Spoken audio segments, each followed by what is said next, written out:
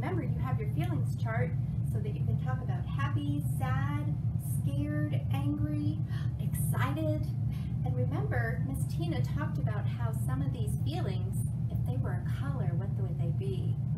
And this perfectly ties in with this book that you received in the mail. Hopefully you've had a chance to read it with your grown-up, but if not, go ahead and grab it because Miss Joyce is going to share it with you today. Friends, while we're waiting to get our book, we're going to talk about eyes watching, ears listening, voices quiet, and body calm. Remember, these are the rules that help us learn in Head Start Pre-K. So friends, My Many Colored Days by Dr. Seuss.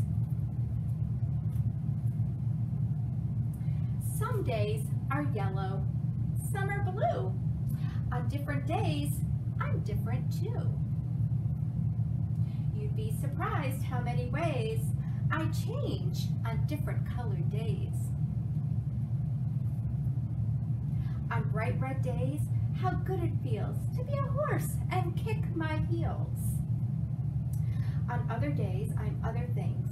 On bright blue days, I flap my wings. Some days, of course, I feel sort of brown. Then I feel slow and low, low down. Then comes a yellow day and whee! I'm a busy, buzzy bee. Gray day, everything is gray. I watch, but nothing moves today. Then, all of a sudden, I'm a circus seal. On my orange days, that's how I feel. Green days, deep, deep in the sea, cool and quiet fish, that's me. On purple days, I'm sad.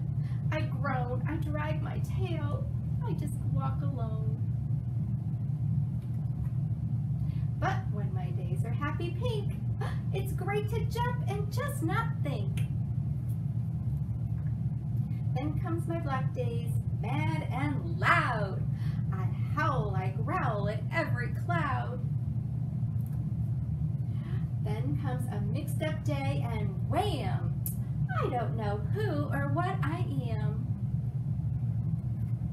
But it all turns out all right, you see.